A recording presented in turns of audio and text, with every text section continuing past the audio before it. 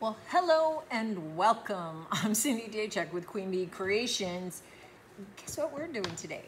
We're going to be working on this frame. Now, this, people always ask where I get things. So I do a lot of auctions, a lot of estate sales, and I get a lot of drop-offs. I get a lot of people that are clearing out houses for their parents, and they just drop things off.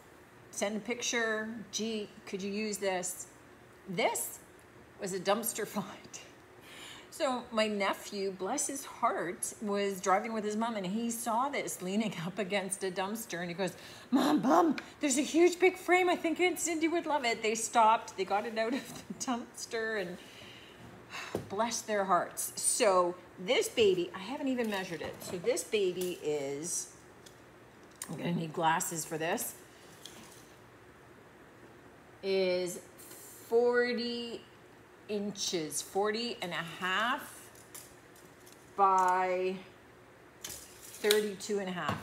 It's big. It's big and it's beautiful and it's broken. It has this one little curlicue that's missing. So the first thing that I did was I took a brush and I brushed this all down. I took wet cloths and I wiped it all down, and we're talking a lot of wet cloths that it took, a lot of dirt on this. The rest, it looks kind of dirty, but it's not dirt, it's aging, meaning like it was designed to look really old like that. We are going to fix it and we're going to fancy it up. Now this is a big, huge mirror frame, not a mirror, and I'm going to do it up as a frame and I'm going to sell it just as a frame because I think that this becomes a decor piece in itself.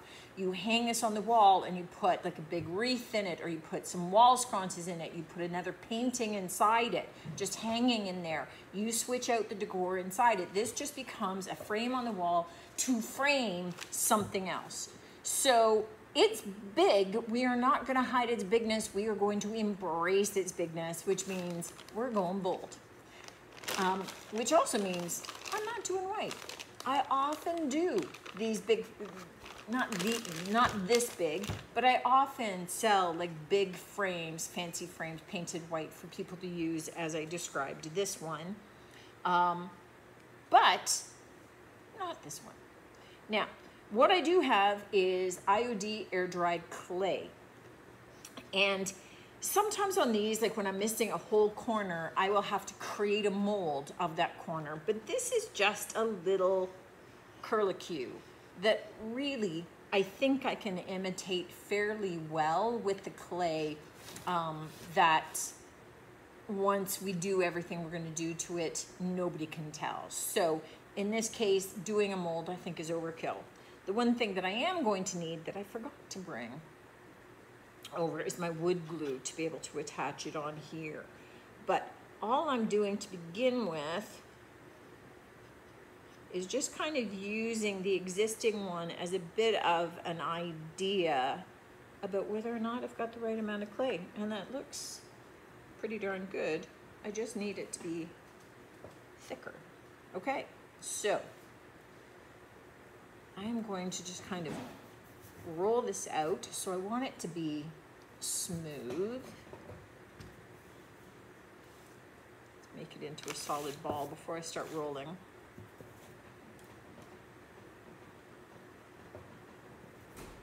There we go. Rounding out the tip.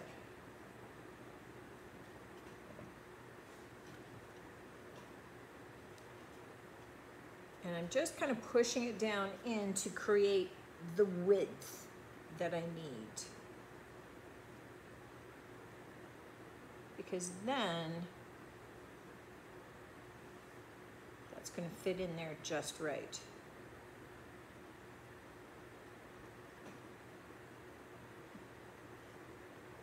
And I'm just going to kind of roll it to create that shape. Awesome. So I'm just going to go get my wood glue now so I can get it glued down into place before I start adding some of the details that I'm going to need. But it's looking pretty good already. And once it's all painted out, nobody's going to know.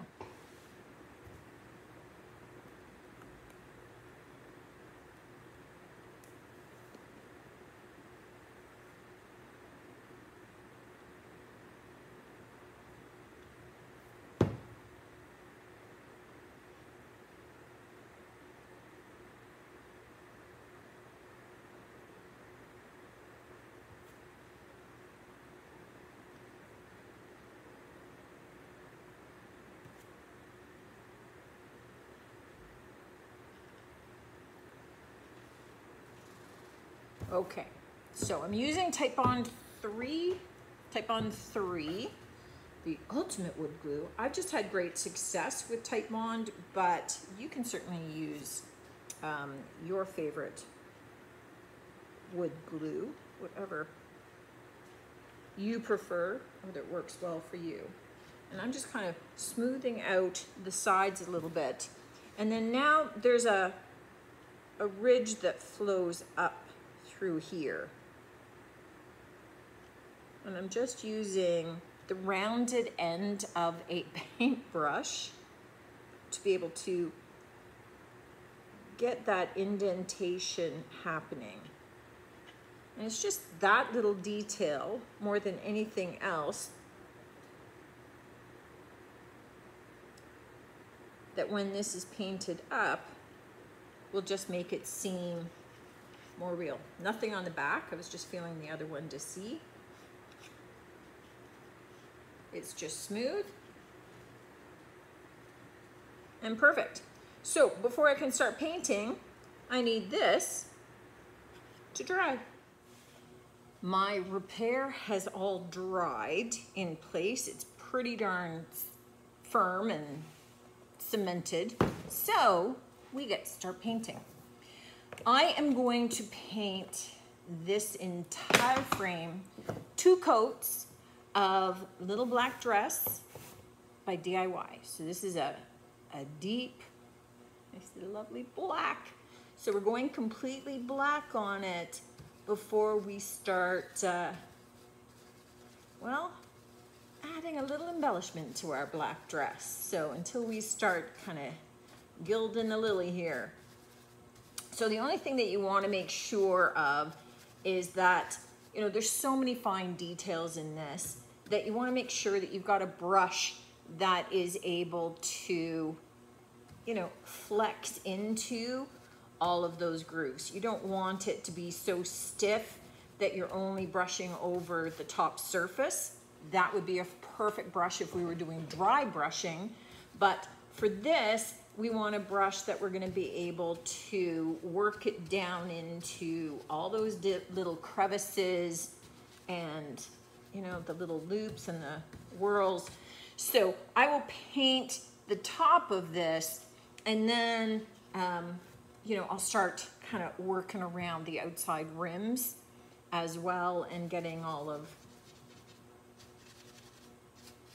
that done as well. But okay, 1 coat coverage is looking awesome, but I want to wait and see when it dries. Likely it's going to be 2 coats or at least 1 in a touch-up coat. And then when it's all dry, I'll be back at you for the next part, the fun part. Well, I've got the big Mama Jamma all painted out, and I did need to take like a smaller brush to be able to go in and get into all the creases around it, because we are going to do some gold leafing, and it's not going to cover all of that. I'm not looking at gold leafing the entire thing. I am looking at doing kind of a rough leafing around all of the details. I don't know about this section. We'll see once I do the upper, see how much more. But here's the thing. For those of you that have not done gold leafing before, you will need to purchase some gold leaf.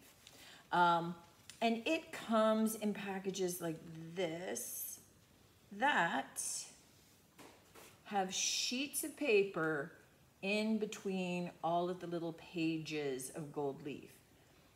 It is a hot day today. It is brutally hot, but I've had to turn, and my back shop here is cooled by overhead fans, and I've had to turn them off because this stuff will blow away like crazy. It'll just float all over. It is very thin. It is very delicate. If you have like oils on your hands, it's going to stick to your hands. If you start getting some of the glue onto your hands, it's going to stick all over. So what you're going to need is, if you have some gold size. Now, I bought this years ago thinking it was a small container. It's a huge container. So I'm using gold size because I got it. If you don't have this, then I will say, because look at, that's more than I need, right? So it goes very far. But if you don't have this, take some white PVA glue and dilute it until you get this watery consistency. It will work too. So I would have done that had I known that at the time. Everybody just kept saying, oh, gold sizing, gold sizing. It even looks like watered down PVA glue. It smells like watered down PVA glue. It's a fancy way to get you to spend more money. If you were using real gold leaf, okay, fine, I would buy the sizing because maybe there's something different about it. But this is fake gold leaf. I'm not using real gold leaf, but it works the same, right? It has the same properties. And nobody's going to pay for this frame if I had it covered in real 24 karat gold. Sistine Chapel, real gold leaf. Here, no, not so much. But in essence, what you want to do, and I have a way earlier video where I actually put the sizing onto stamps and stamped it on furniture and then did the gold leaf over top of that. But I'm just taking a really small paintbrush and I am just going to paint my sizing on. And this is on, I haven't bothered to seal my paint. So this is unsealed paint because once this is all done, I'm gonna have to be sealing all of the gold leaf in anyway. And I really didn't need this to be done on a sealed surface, so why bother? I also didn't distress this because I wanted just the contrast of the gold and the black without, you know, without any of the other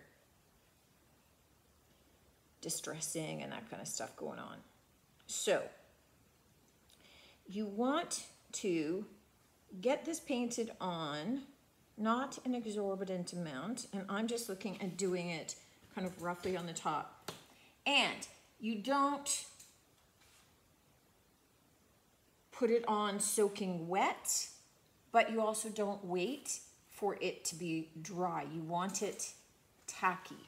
So you can see I'm working with some narrow spaces, and I can add gold leaf after, you know, once I've attached some on. So you're kind of working in small spaces, right? I find it easiest to leave it on that backing paper and then use it to kind of manipulate it. As soon as I take my finger on there, I'm gonna get sizing onto it. I'll get some of the glue onto my finger, and then I will start having gold leaf sticking all over me. And here's where I do use my fingers. I pull some of the excess away, where it's just floating off in space, and sections that I miss, I will add it on.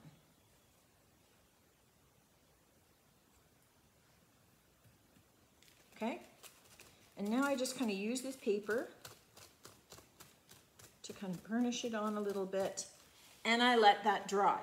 So while that's drying, I'll maybe go over to another section and do the same. And I just keep kind of painting my glue on where I want the gold leaf to stick.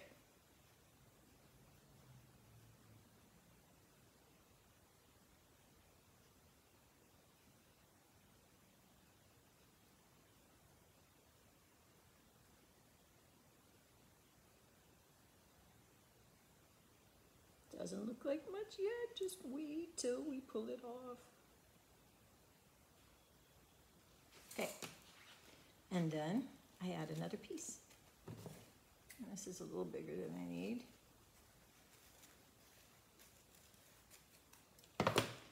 I mean, you can tear it apart and do all that, but I gotta tell you, this stuff starts going everywhere. And when we get to the next step of the gold leaf, oi, you end up with little gold flecks all over your house. So, you know, keep a vacuum handy. Oh my goodness, this heat is already crazy. This is very muggy in here.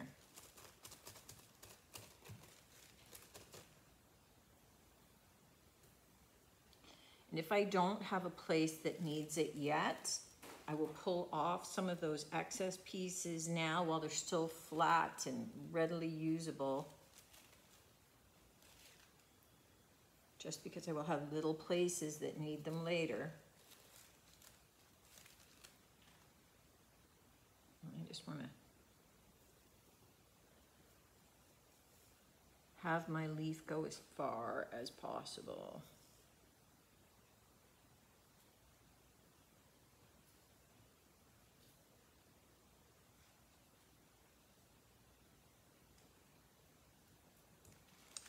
Okay, now this side is pretty dry, so I come back and I just really burnish it all in with that paper again.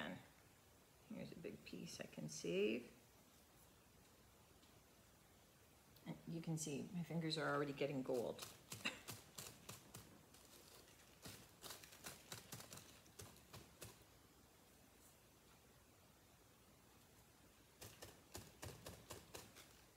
All right. And then you want to take a soft brush. So this is a brand new chip brush. It's got the long bristles. It's pretty soft. And then you're going to start brushing your excess leaf away. This is where you get all those little flecks going all over your home.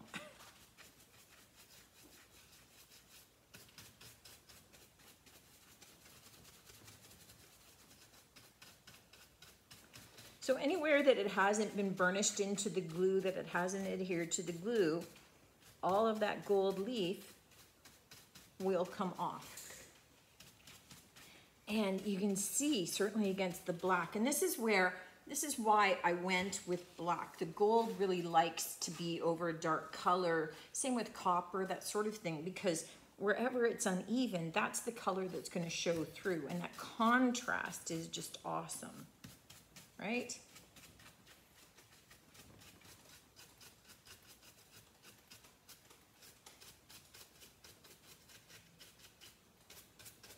And this is where if I was doing 24 karat gold, I would be having a heart attack by all these little tiny pieces that were going elsewhere. So that's where you would maybe be making an effort to catch it in your skirt and putting it into another little container and because of the antique nature of this frame too, I quite like the fact that, you know, we're getting it uneven. You can layer it over top to make sure that you get it perfectly, but I like the look of it being a little bit irregular relative to the piece. And that's how it goes. Look how awesome that already is. So I'm going to carry on. I'll pull you in for a bit of a closer look at what I'm doing. And, you know, otherwise it's just more and more of the same and really outlining and defining our patterns here. Okay, I'm excited. I think this is going to look super cool. All right, cool.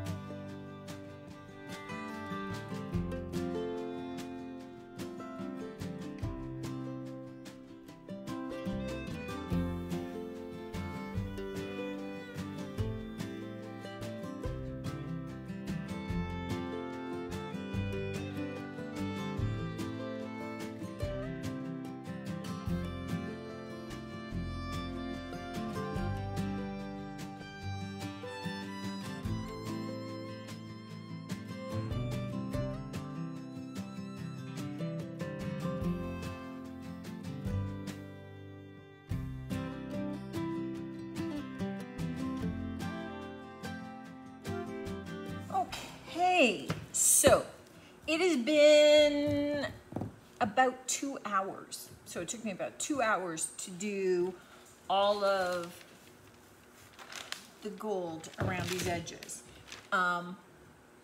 This, by the way, is the repaired little curlicue. So I wanted to highlight that so that you saw, really, you can't tell. It doesn't look like it was ever broken.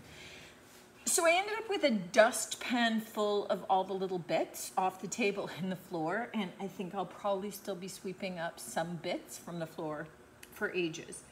I had debated, now I know that you guys can't see the whole mirror, but it's got 3, 6, 8 of all these embellishments around it. I had debated whether I was going to do kind of this raised panel in a gold leaf as well. You could, but 2 reasons I'm not. One, I think it might be a little too much bling. It might be a little overkill. And secondly, I am not convinced, well, I wouldn't be able to get really straight lines because it's all raised and got patterns. And I think as much as these look okay with not having perfect edging and being modeled, I don't think that having something that is definitely a straight line, doing that would look good. So I'm going to seal it without that. I can add it later if I change my mind, so that's okay. I am going to take it outside though, and I am going to spray it with just an, you know, just a normal poly acrylic. And I'm doing that just because I don't want to be brushing off any pieces. I mean, I've brushed this a bunch of times to get everything that's loose off of it, but I don't want to be taking a brush to it again and brushing the poly against it. So I'm going to do a couple of coats of the spray, and then if I decide that I want to brush on an additional coat of poly, it would be fine because the spray is going to hold the gold leaf in place. So I would recommend doing always at least a light coat of a spray poly before you do any kind of other sealing. You could wax it after you've done that if you wanted the finish of a wax, whatever, but it's just to hold this in place and make sure that you're not getting any loose bits starting to migrate all over. And then this is done. So I hope that if you haven't done gold leaf, that this gave you some ideas of what to do. A lot of times you're just using the flat sheets and it's not as picky or as fiddly as this. But it looks super cool, so it was okay. And what else do you do on a Sunday, right? That's my normal Sunday. Let me know what you think of this one, guys. Certainly love to hear from you as always, and I look forward to seeing you on the next one. I will post a link to some of the places that I've gotten the gold leaf from on Amazon, so if you're looking to search, then you can get that. I bought packs that come with gold, copper, and silver leaf just because I like having a variety in case. And they were a lot less expensive than buying them from, you know, like a Michael's store, like a craft store. So I was able to buy them. That pack that I had 100 sheets, and I didn't use nearly, well, maybe, I don't know, 20 sheets maybe, tops. So I still have lots left for future projects, and I've used it for lots of others. So I'll post some links in case you need to look for it. And otherwise, I look forward to seeing you on the next one. Until then, take care.